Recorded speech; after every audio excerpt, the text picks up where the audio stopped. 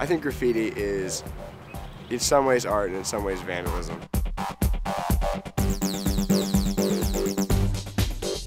Depends on what is on or what is being graffitied. If it's something like very crude, I consider that graffiti, but if it's something like that's not meant in a hurtful way or like mean, then I think that might be art.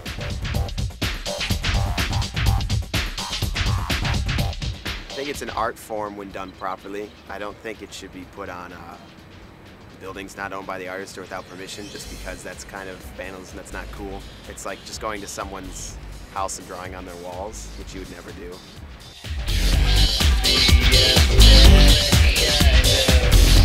There should be areas where it's allowed to be done, and I really don't think that there's enough, because it is an art form.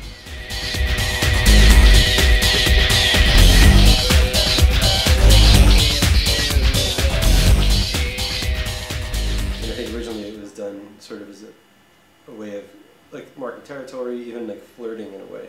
People would be putting their tag or their name down, and it was really the art of it was sort of, I don't know, it was serving the purpose of getting like the name across and getting popularity and all that kind of stuff.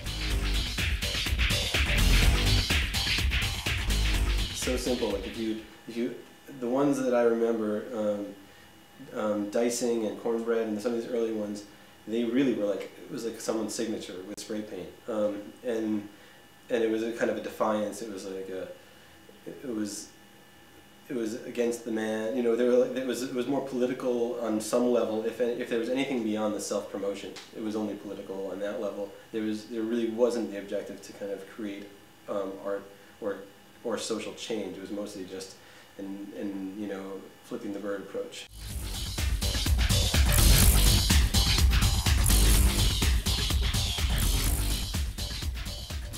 Urban centers of New York City is pretty much the birthplace of graffiti art. We're talking about the 5 boroughs, and young men, and a few women, but mostly men, young men, 13, 14, 15, 16 years old, decided that they needed to express themselves and say, you know, that we're here, we exist, and it's sort of like a primal scream, but in a visual form.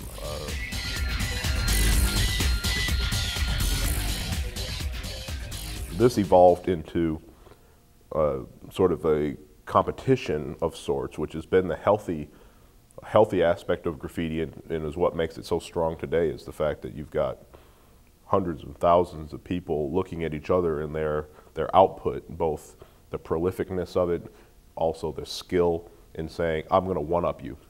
And that one-upmanship is directed at the creativity of it, not just for the sake of being one-upping.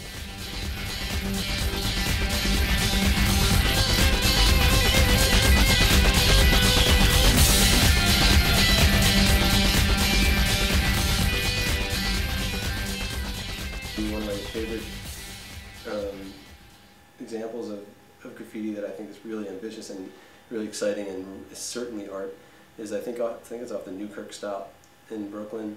I don't really remember exactly. It's between 2 stops or maybe 3 stops, and the artist did sort of a whole graffiti. I don't even know what you call it. It's not exactly a scene. There's text. There's figures. There's atmospheres.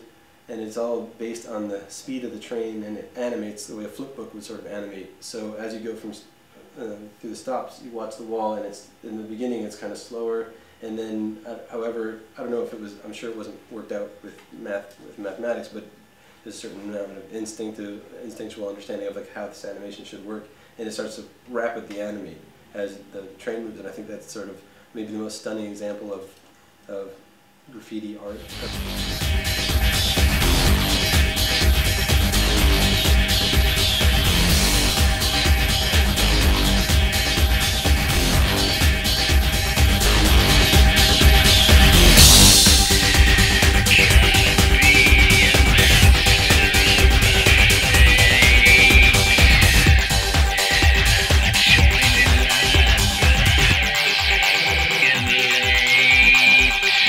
It's cool.